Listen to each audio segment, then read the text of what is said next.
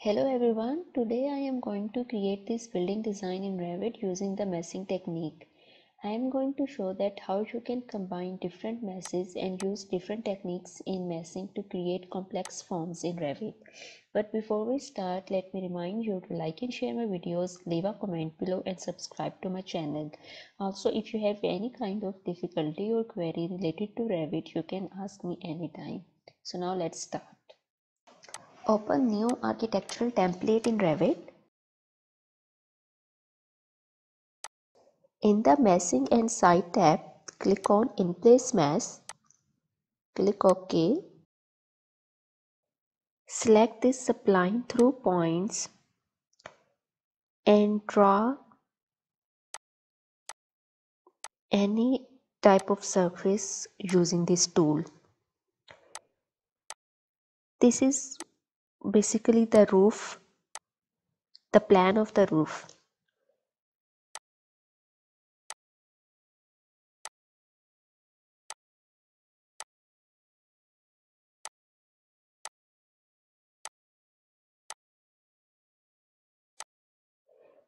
Close all the open sides like this, again using spline through points.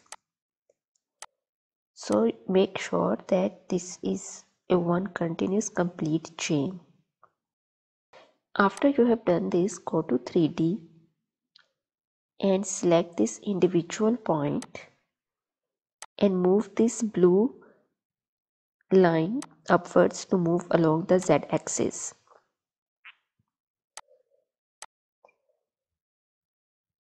Go to this front view in the 3D so as to move the points in a more authentic way.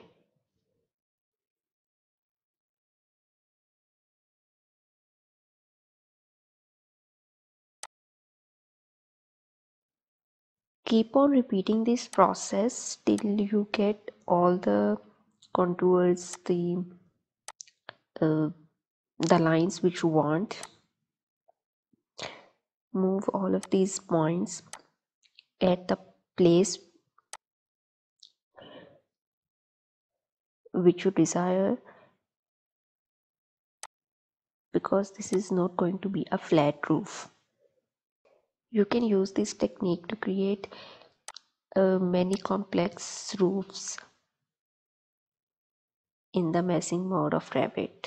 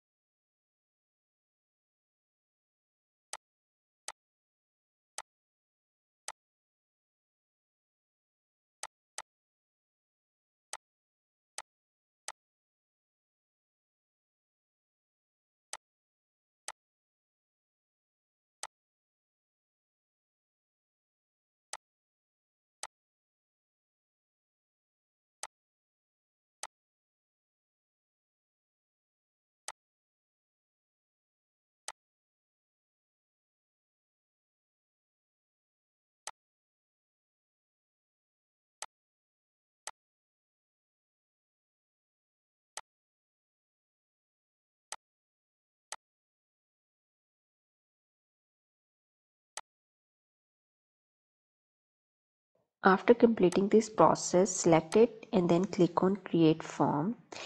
And so now a surface has been created.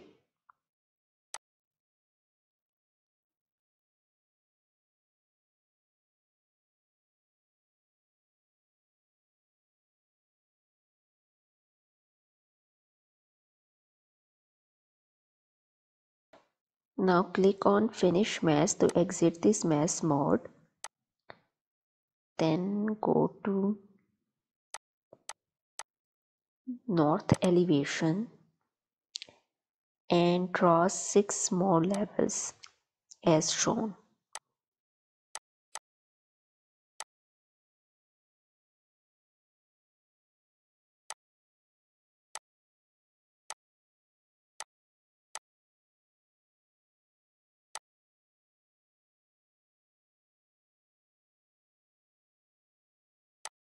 Then go to level 1 floor plan, and in the meshing and site tab again click on in place mesh.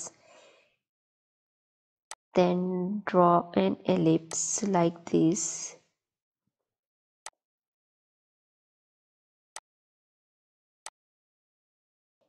Then go to level 8 floor plan.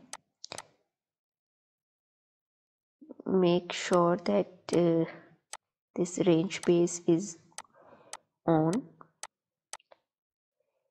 and in this level 8 draw another ellipse like this, and then in the 3D select both of these ellipses and then click on create form. And so now a tower has been created within this. Okay, so now I have a tower and this roof. Select this cut command and then select the roof and then tower, and now you can see an opening has been created in the roof where the at the place of the tower. And so in this way you can combine different type of meshes. So again go to mesh 1, place a reference point here, set the reference plane to this reference point, and draw an arc like this.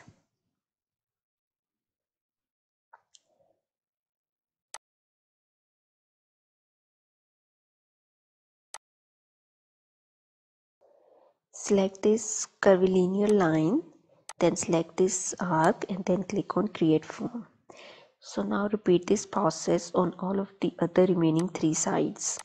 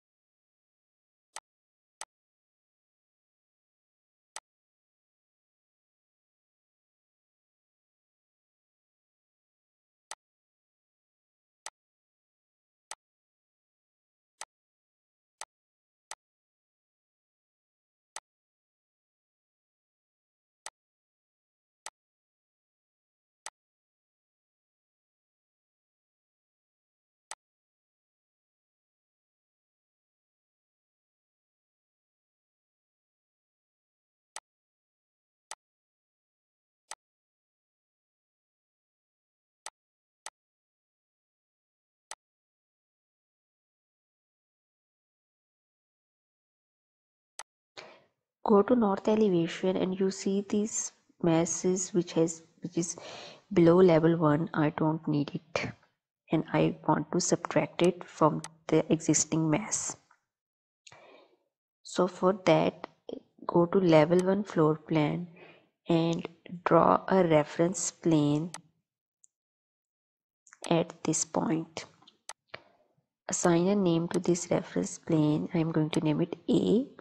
Then go to north elevation, select the reference line, set the reference plane to A, and draw a rectangle below the level 1 floor plan. Select this reference rectangle and then click on create void form. Then click on this rectangle, go to level 1 floor plan, drag this void box like this, then go to 3D, select the cut command,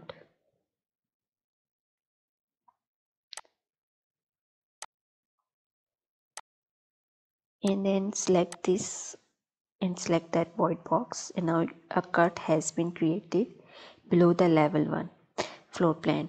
So now I'm going to repeat this process to create a cut on all the other 3 sides. For that, select this reference rectangle, click on create void form, drag it down, then select the cut command, select it and select this void form, and again a cut has been created.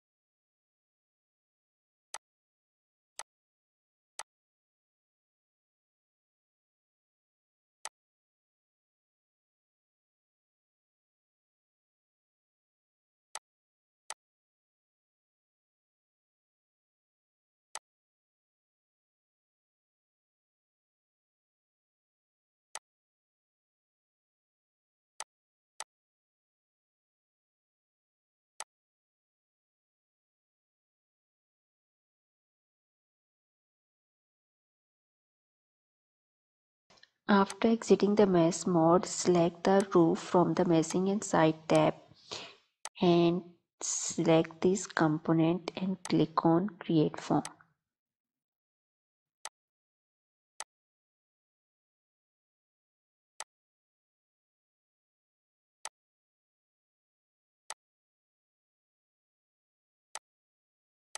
If an error is shown while creating the roof, you don't have to worry. You can always opt for wall and then select these surfaces to create walls on it. You can always change the properties and the materials of the wall as you wish for.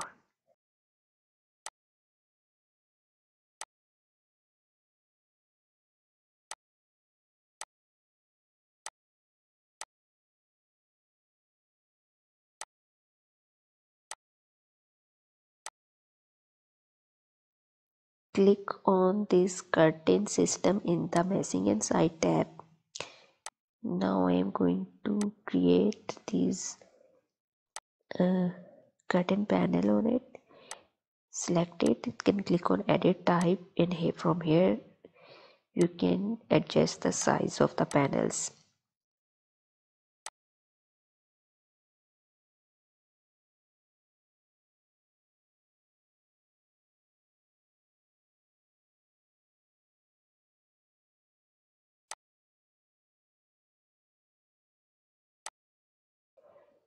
Now create a curtain system on these surfaces as well.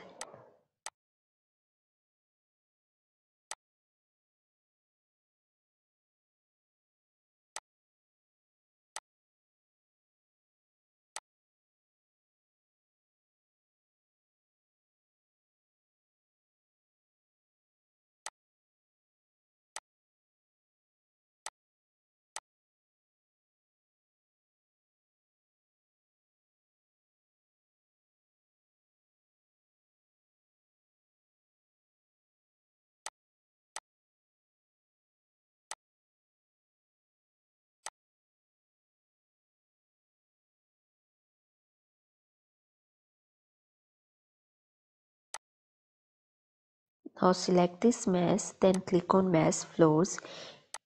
Check all of these floors, click OK. After that, go to meshing and site tab and draw a roof here, and for the remaining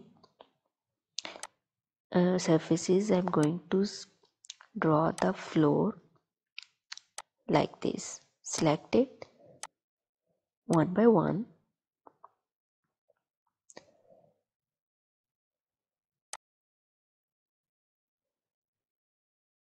and then click on create floor.